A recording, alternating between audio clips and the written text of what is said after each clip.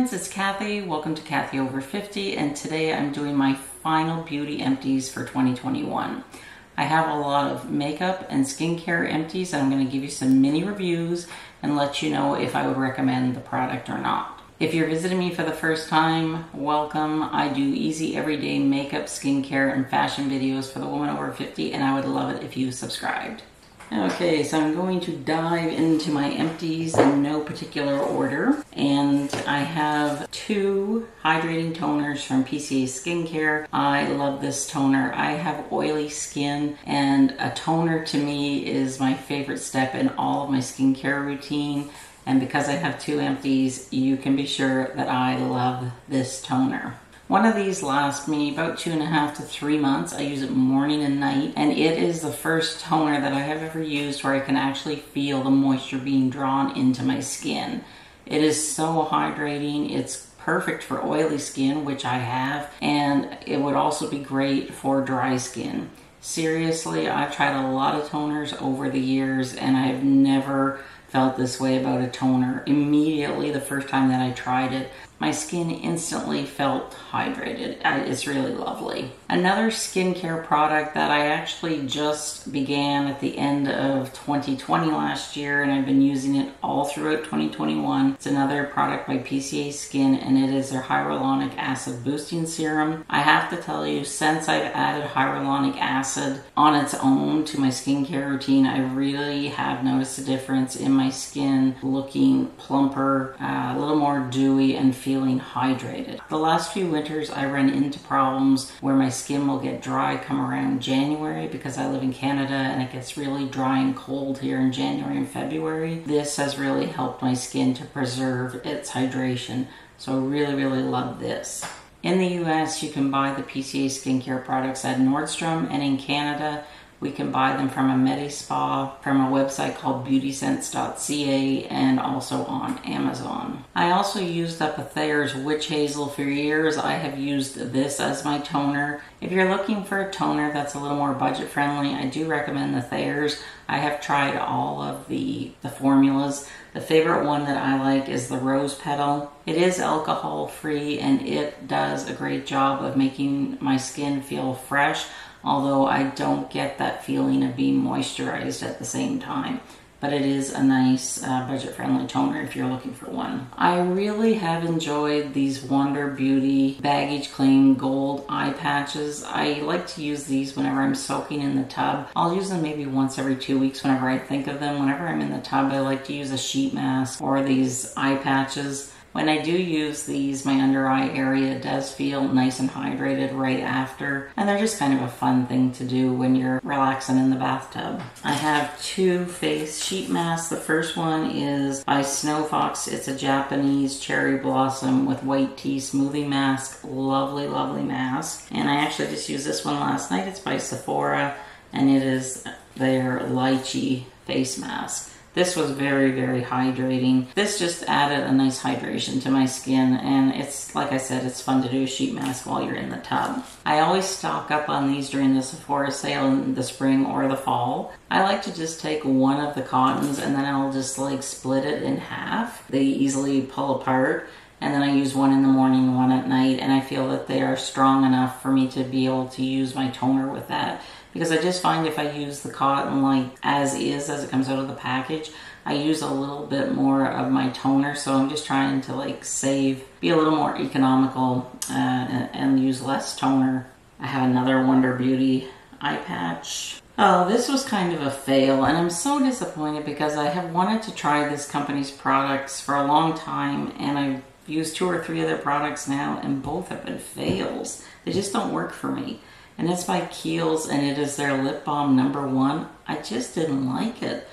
I didn't find that it did anything to my lips. I always use a lip balm at bedtime, and to me, this did nothing. So that was a fail for me, sadly. I used up a travel size of the Dove Dry Deodorant. I love this deodorant.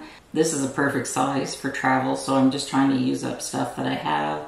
It doesn't leave any white cast, and it really is dry immediately after you use it. I can just put my shirt on right afterwards, and there's no problem with any staining or marks on my sweater. And they're available in several scents. I really enjoy the Josie Maran Whipped Argan Oil Body Butter. I like the citrus scent. This is a little pricey, so I buy it whenever it's on sale at Sephora. I'm currently using the retinol version, and I'm going to tell you right now, I don't really see much of a difference, and I actually prefer just the regular whipped body butter. This is such a nice luxurious splurge after a nice hot bath or hot shower, just to put a little bit of this on and my skin just feels really, really soft. Another kind of a fail is this PCA Skin Rejuvenating Serum. I decided to swap out and try this instead of the Total Strength Serum. I didn't like it. I have since went back to the Total Strength Serum. I don't know, it just didn't wow me, and if a product doesn't wow me, I'm not going to try it. It doesn't mean that, you know, you may not like this, it's just, it wasn't for me. But I do love PCA Skin, and I'm totally in love with their Total Strength Serum. I have went through bottles and bottles of that stuff. I actually made it through a Laneige lip sleeping mask. It took me a year to get through this. So yeah, it's a little pricey when you first buy it, but it lasts a whole year, and I use it every night at bedtime, and it really does leave my lips moist throughout the night, but also when I wake up in the morning, they're not greasy and they don't feel dry, especially now that the furnace is on. So I've since stocked up and have another one of these in my arsenal. I am so sad when I finish a bottle of perfume, and you know I love my perfume and I love the Dior perfumes.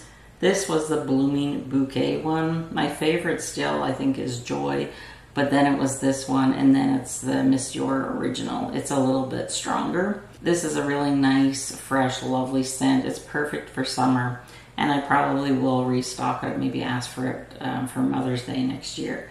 But it is, it's a really nice perfume. So I used up one of these Tinkle face freezers. These are great because they're just so quick. You know, if you just want to quickly shave your face or just get rid of any peach fuzz. It also does a good job with gentle exfoliation. Now, if I want a thorough job, I will still use the dermaplaning device that I have, because it really takes away the peach fuzz and really can take off a layer of any dead skin that's just laying around on top of my face. But these work great as well, so they're an economical option to the Dermflash. I used up my favorite eyebrow pencil. It's the Cosmetics Universal Brow, and I wear it in Universal Taupe.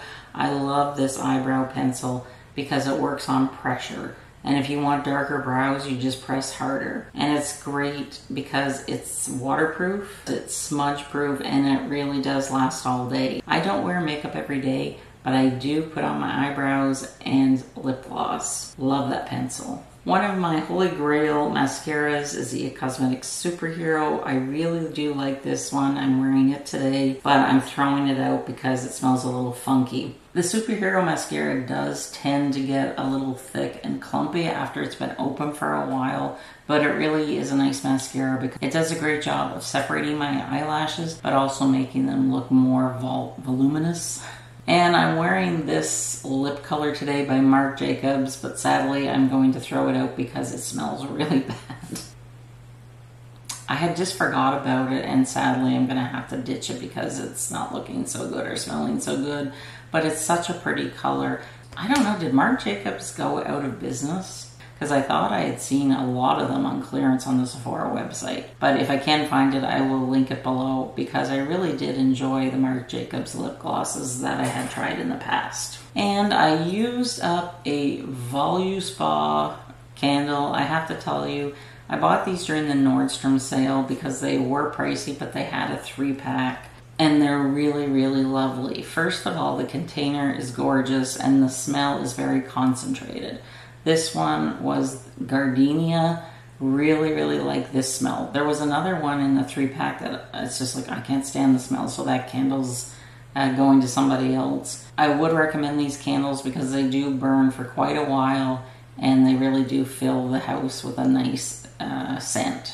So that was a peek at my trash that I've been saving up for the last couple of months. I really hope that you will subscribe to my channel for more easy, everyday makeup, skincare, and fashion videos for the woman over 50. Thank you so much for spending time with me today, and I'll see you soon. Bye.